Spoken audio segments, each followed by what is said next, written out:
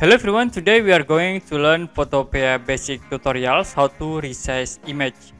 For example, I will open image from a computer. I will open this example image.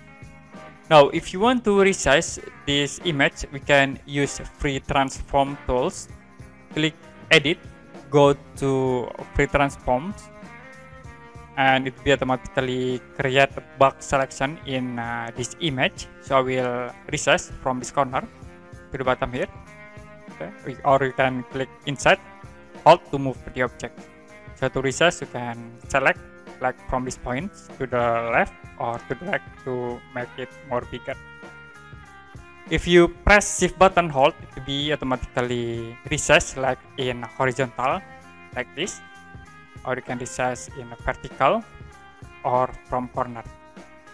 So if you release the shift, it will be resize all points. The other option, you also can go to image tools and then use image size. In here we can resize for the image, like I will set width into 1000. Click OK. So the image should be automatically changed into 1000 for the size. Okay, that's it, how to resize image in Photopea. And if you have any question about this tutorial, you can comment below this video.